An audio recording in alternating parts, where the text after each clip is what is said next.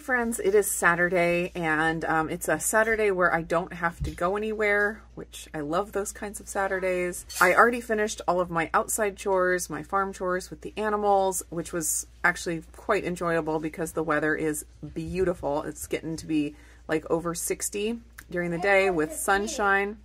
What? The animals this big. Did we do it together? Yeah. Yeah, we worked so hard. Levi helped me so much. We did so good. And now I am turning my attention to the kitchen and trying to get some food prep done.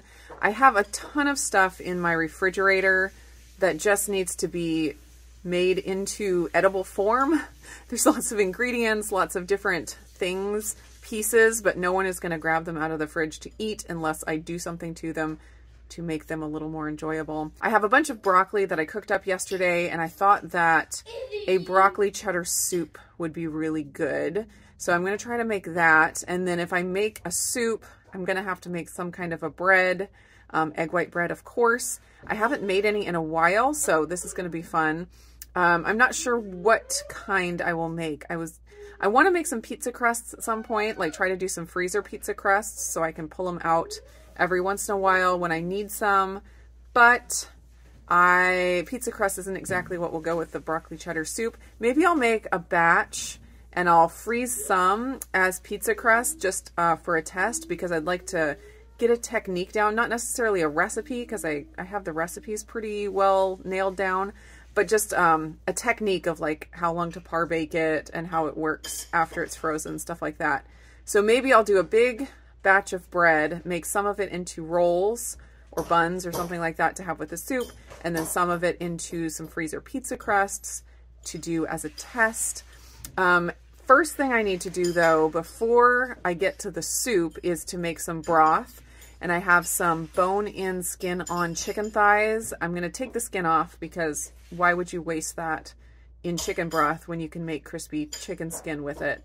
I will air fry the chicken skins, and then I will use the chicken thighs with the bones in them to make some broth, and then we will go from there. In the soup, I'm going to do bacon, so it'll be bacon cheddar broccoli soup. So I'm going to go ahead and get the bacon started cooking. I'll get it all crisped up, and then that will leave me with a whole bunch of bacon grease that I'll be able to use for like frying chicken strips and stuff at another point.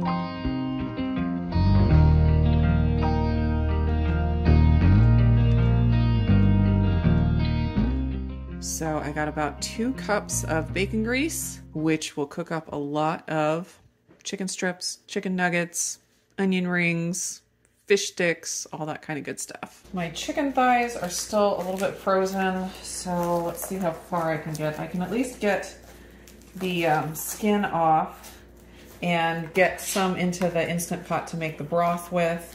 So I'm taking the skin off of all of them. And then I'm going to throw some into the Instant Pot with the bone to make the broth with. And then I'm going to debone some of them because we're having a taco movie night tomorrow night. And we needed some boneless, skinless chicken thighs for taco chicken. So probably do like half, like 5 for the broth and 5 for the taco chicken.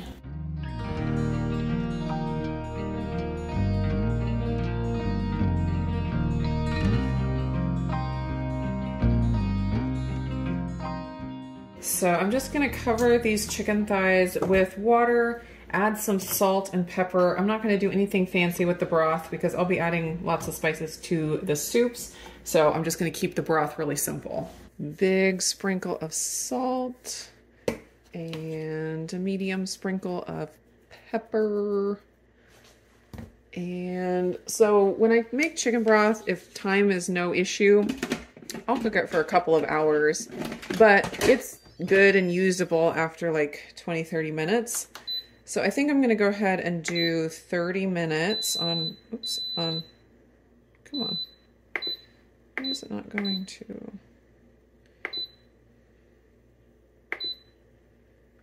There we go. High pressure. 30 minutes. My one complaint about this Instant Pot is the obnoxious beeping. 30 minutes, high pressure, and it is almost 2, and I haven't had lunch yet, so I am going to make myself some lunch real quick. I actually have some Keto Chow ice cream prepped in my Ninja Creamy containers in the freezer. I think I'm just going to make that for lunch, and then the soup and the bread will be dinner. So last night I prepped, oh, now I need to remember. Oh, maple waffle, and I used sour cream as the fat. And then I also prepped mint chocolate, and I added some black cocoa to make like a grasshopper chocolate mint. Thought that sounded really good. I think I'm gonna go ahead and do this one. I used heavy cream in this one for the fat. Let's see how it is.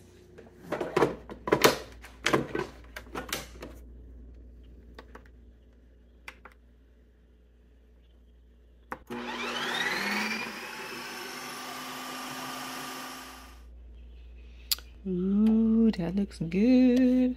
Let me see. Let me see if it tastes good. Oh my gosh. That is delicious. It's like Oreo. It's like mint Oreo. Oh my gosh, it's so good. So the recipe for this is, well, I have a way that I've found that I like Keto Chow ice cream the best so far. And of course, different flavors can be different as far as how much sweetness you need and stuff.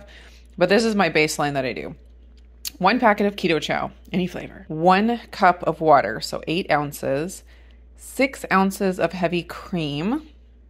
And since I'm not eating, I don't usually just sit down and eat a whole serving or like a whole packet's worth of ice cream as a meal. I kind of just eat like half. So it's a lot of fat. So if I was going to just sit and eat this whole thing, it would be a pretty calorie dense meal. And then 25 to 30 grams of allulose. And then to this one, I just added 1.5 teaspoons of the black cocoa powder. That's like Oreo flavored. And that was it. The texture on this is so good. It's so creamy and like custardy. It's almost like frozen frosting or something. Obviously it doesn't have as much fat as frosting, but like the texture is just super custardy and thick. It's so good. So here's my first batch of chicken skins. I have the second batch in the air fryer right now. And I actually just went ahead and filmed a little short of how to do the chicken skins because I had done them in a food prep video, and I've done turkey skins as a short recipe, but I'd never done the chicken skins as a short recipe. So I have that filmed, and so you will be seeing that soon. And I'll go ahead and add it to my recipe blog as well, so you can find the link to that down in the description. So my broth back there is gonna beep in just a second. It's almost done, but I'm gonna go ahead and get started on the bread. And I think I'm just gonna make a batch of my next level butter bread. I'm gonna skip the yeast and the rising. That's a great step to add like flavor, and it's fun, but it does take a lot more time, and I just want to keep it a little more simple today. So I'm just doing the next level butter bread with the shredded butter in there, and I'm going to do half of it as the pizza crust that I will put into the freezer, and then I'll do half of it as rolls.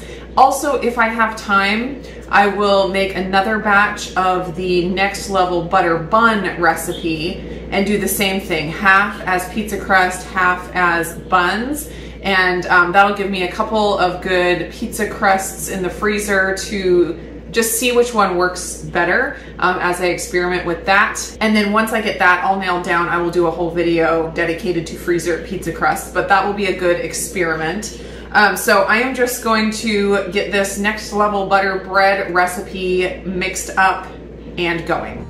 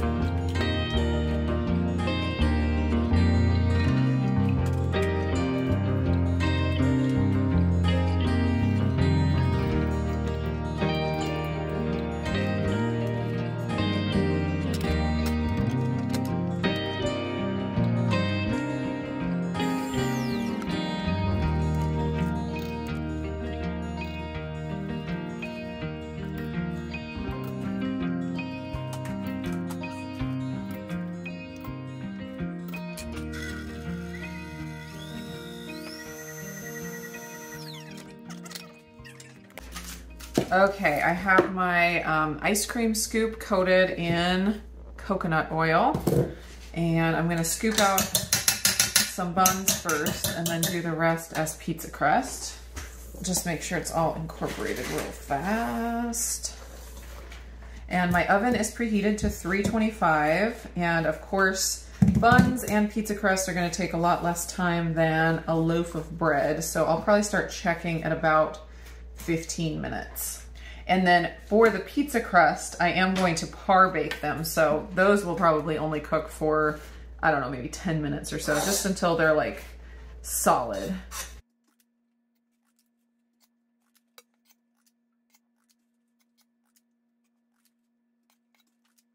Okay, I'm gonna go ahead and throw these in to the oven. Don't they just look so perfect and satisfying? Oh my gosh, I love it. Gonna throw these in, start checking them at about 15 minutes.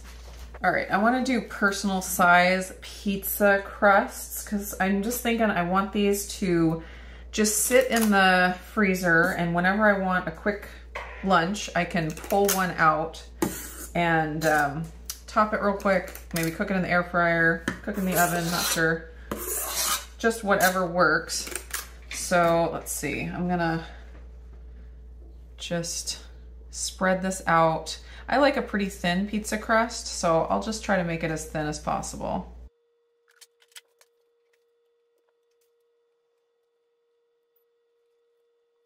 Okay, scratch that. This ended up being like a full-size, almost a full-sized pizza, which I would probably say is about 2 servings. Okay, with this last bit of batter, I think I can get 2 actual personal-sized pizzas here.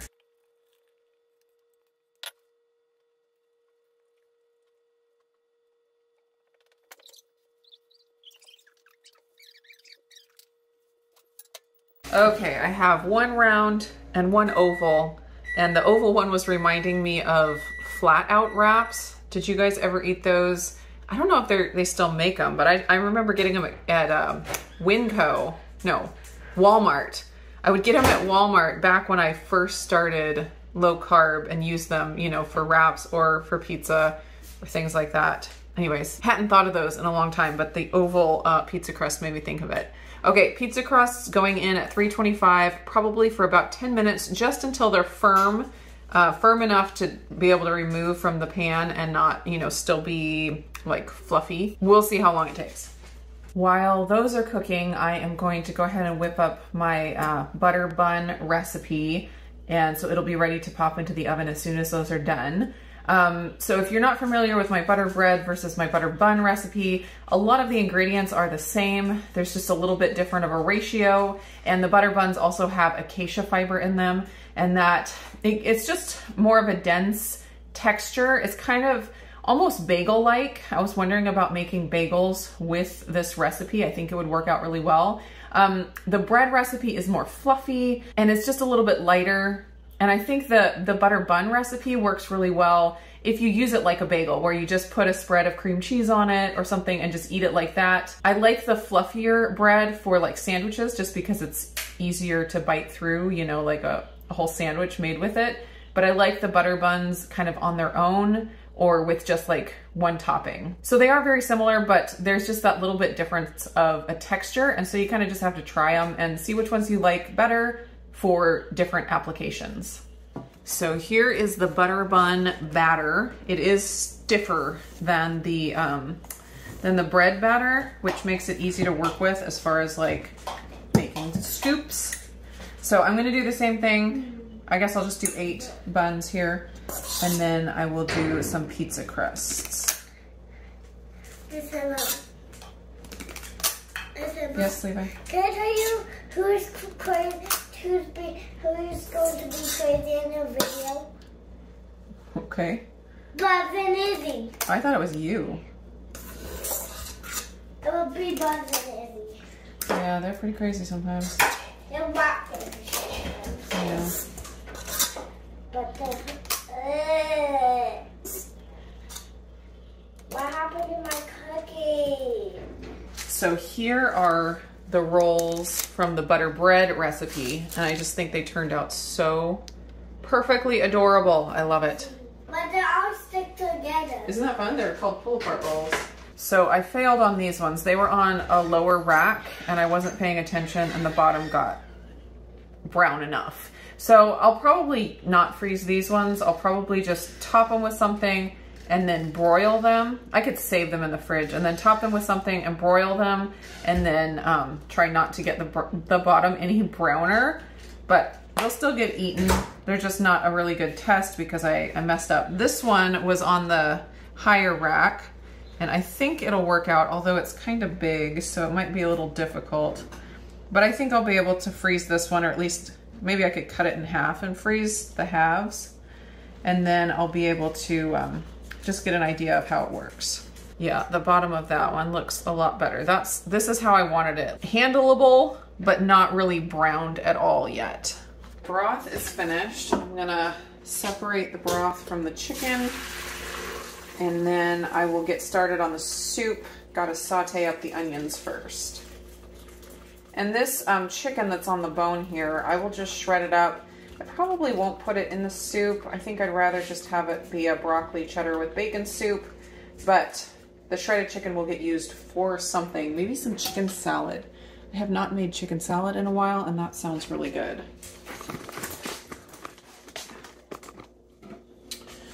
Oh, those rolls just look so cute. I love it. I'm gonna use my Dutch oven here that I cooked the bacon in, so it'll have all the flavor in there that I can saute the onions in.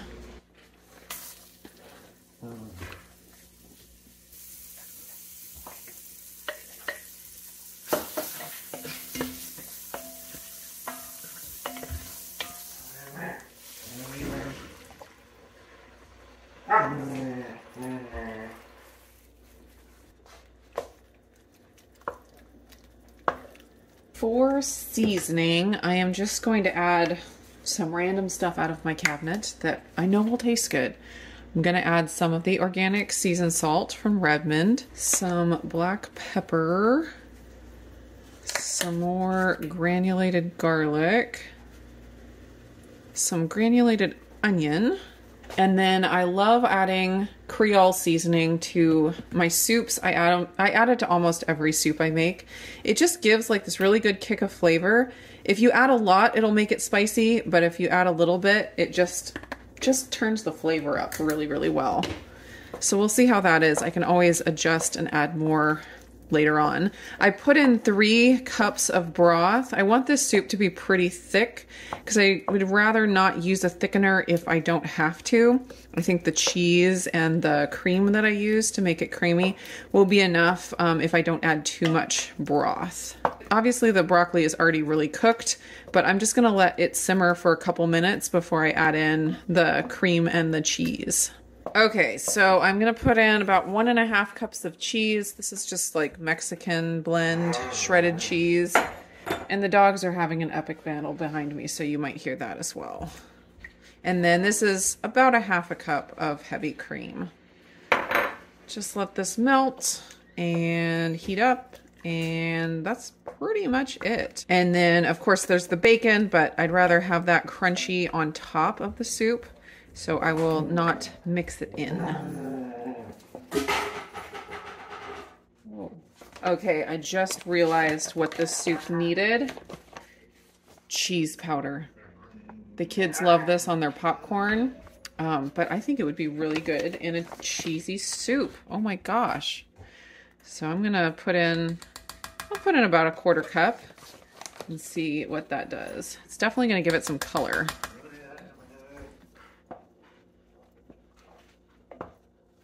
So you can't have the pizza crust because that has eggs, but I made you some crispy chicken skin. You wanna try some? I want them to, it's good. You like it? I want to eat them. Yeah, how many? Oh. All of them? Yeah. But don't you want to save some for anybody else? Yeah. Yeah. For Dad. Oh, for Dad. What about Renee? She loves them. Yeah. Yeah. How many thumbs up do you give that chicken skin? 100. 100? Yeah. Wow. Amazing. It sounds very crunchy. It is. Yeah.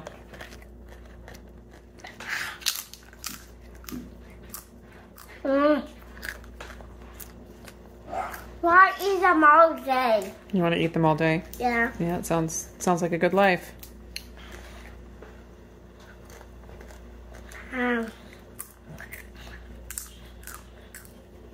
Soup is done. I tasted it and it was perfect the way it was. The flavor is so good. I think that cheese powder added some really, really good flavor. And I was just realizing that this video is almost a soup and bread of the week video. You guys that have been around for a year or so, do you guys remember those videos? And chicken skin? Yeah, soup and bread and chicken skin of the week. Do you guys remember those videos? I did them for a couple months and they were really fun. And then the weather got warmer and so I shifted away from it and I never picked it back up again.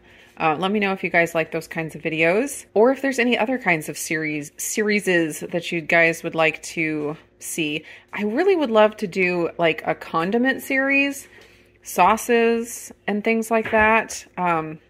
Just because there's so many good keto sauce recipes out there. Oh, there's my butter buns. And it would be really fun to put together a collection of recipes and videos about all the good condiments.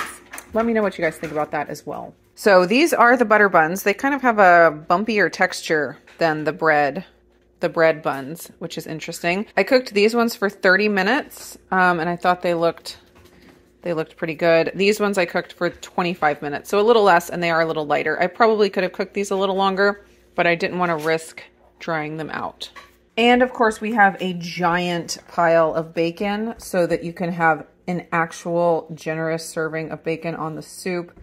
It's a pet peeve of mine when bacon is a topping on something and it's like the tiniest little minuscule amount. It just offends me.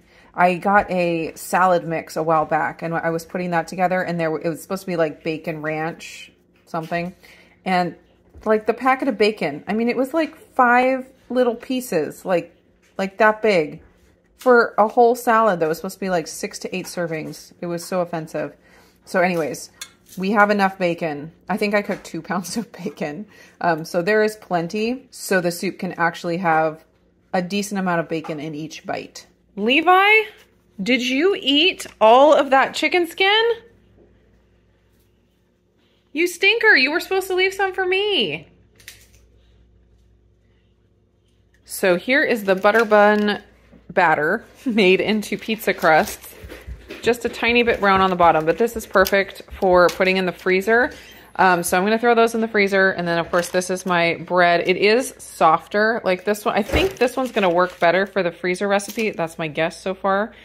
Just because it's just got a little more firmness to it. So it's not going to fall apart as easily. I think I'm probably, these are pretty much cool right now. So I could just go throw this into the freezer, let these freeze solid, and then I'll take them off and put them into like a Ziploc bag or something. This one, I'll probably have to wrap somehow since it's so big, but I'll do the same thing. I'll just throw it into the freezer like this. I'll probably just set it right on top of here like this. Throw that all in the freezer, and once it's frozen, then try to wrap it up, because I think I'll just ruin it if I try to wrap it up now. But I'm not going to do any more on the pizza crust in this video. I will continue to experiment, and once I get a technique nailed down, I will do a dedicated video on the freezer pizza crust. I've also wanted to do, I've got so many ideas and so little time, but I've also wanted to do a series of freezer cooking, like keto freezer cooking. Now that I have my protein breading recipe, I could do a big batch of freezer chicken nuggets, freezer chicken strips, different things like that.